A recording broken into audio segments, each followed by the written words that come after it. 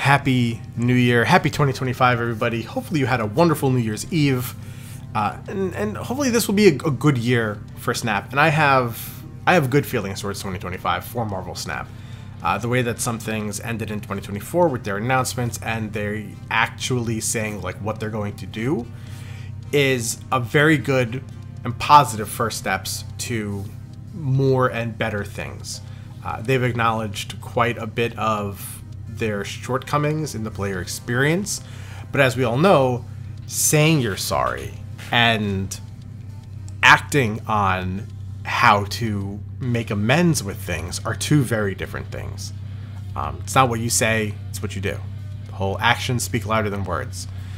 So they already made a couple actions at the very end of the year. Some people definitely feel it's too little too late, and I completely understand that. But it's... I'm holding out. Fingers crossed. I'm really holding out for this year. Some things before I get into more what I wanted to talk about, which was the amount of bundles and comparing them over the years.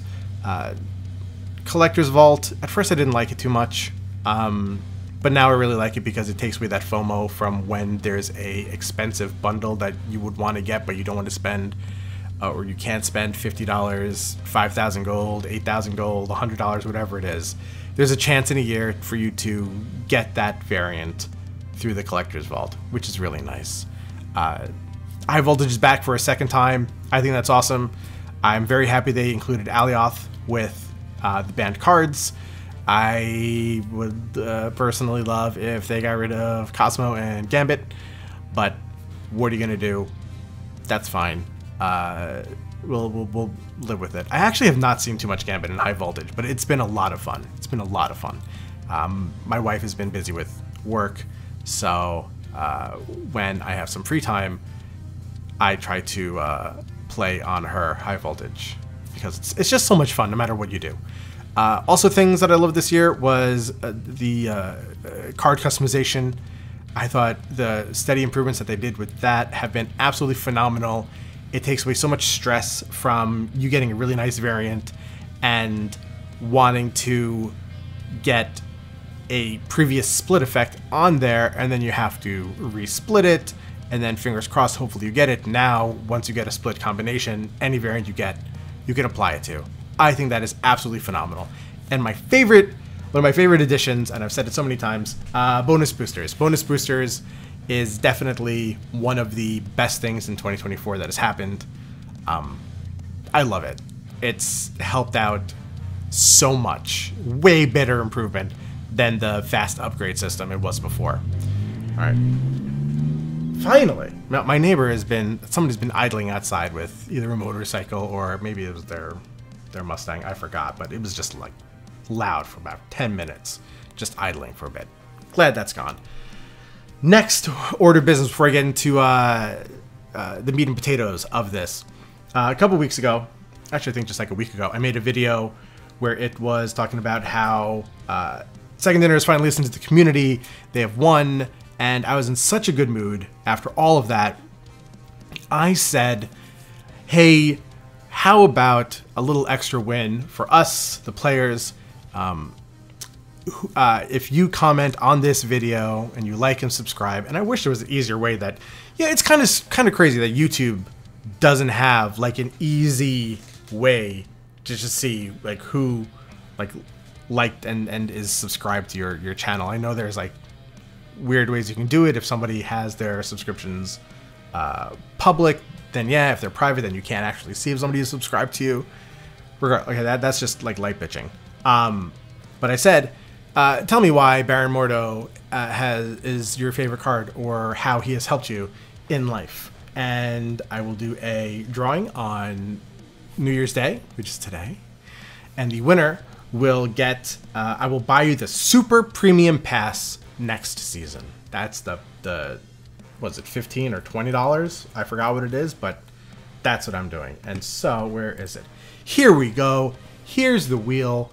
Only 6 people commented about Baron Mordo, and I think 2 or 3 of you, 2 of them, at least 2, got Baron Mordo and Baron Zemo mixed up. That's fine. It's crazy that we have 2 Barons in this game. But I also love Baron Zemo, therefore you have not been disqualified for this. And click to spin. Let's see where we go. And Glipsy Danger. I will figure out how to get this done. I have a Blue Sky account. I also have an email address. Maybe you can comment, reply to the comment where I tag you in, saying that you won, about what your Snap ID is. Last time I tried to do this, there was a hard time with the pound sign or the hashtag sign, depending on your age.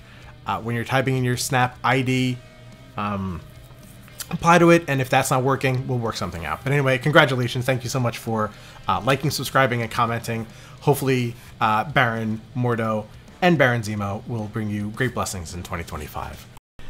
Now onto the main part of this video, which is looking at the charts of bundles, from cash bundles and gold bundles, comparing them throughout the years that Marvel Snap has been out.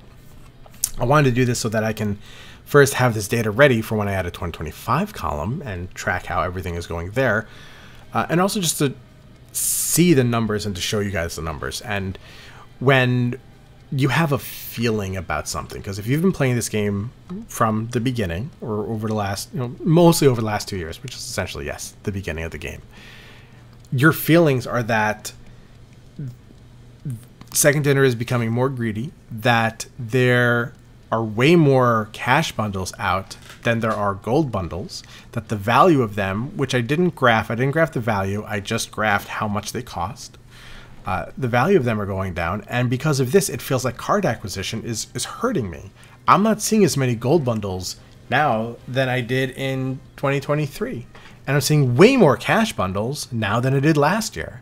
There was a time in this month, and definitely in November, where I was scrolling down on the shop and it was like 4 cash bundles and no gold bundles. Like, what is even happening? It's insane. So let's start off with the under $100 bundles. And by $100, I mean $99.99.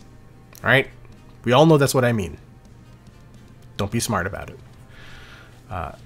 And you can see in the green line is 2022, and I messed up the colors. I don't know how I did that, and I can't fix it. I'm sorry. I'm not part of the Microsoft Excel World Championship team.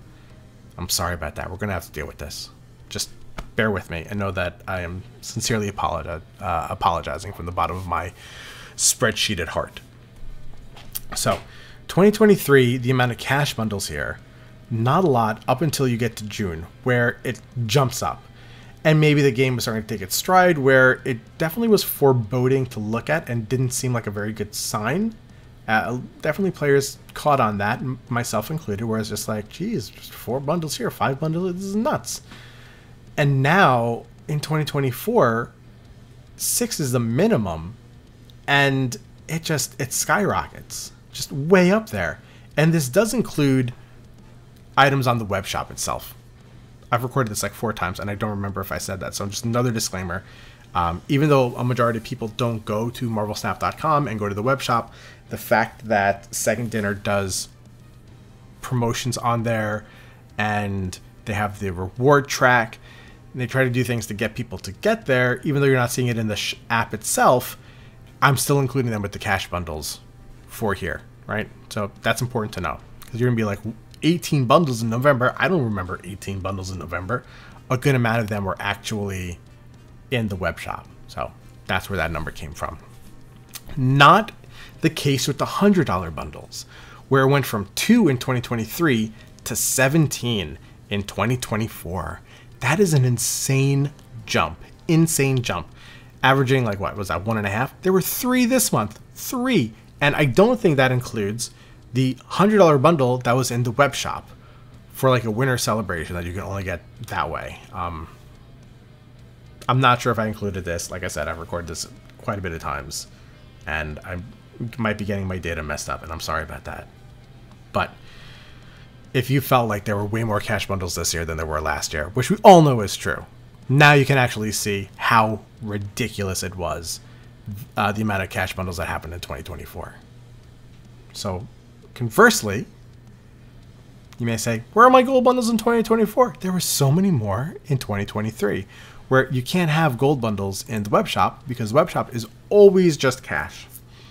So we look at the gold, and the under 3,500 gold bundles in 2023, which is the orange line here, 4, 2, 4, 2, 3, none in July, but all pretty high up until here in October, which is where I felt maybe the investors or everyone was yelling at them saying, there's too many gold bundles, not enough cash bundles.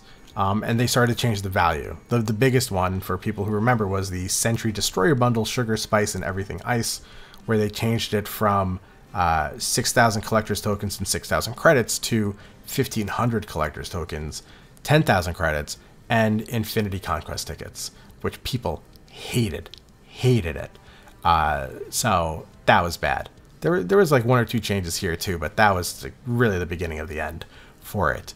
And now for under 3,500 gold, it's 1 a month. That's all you get.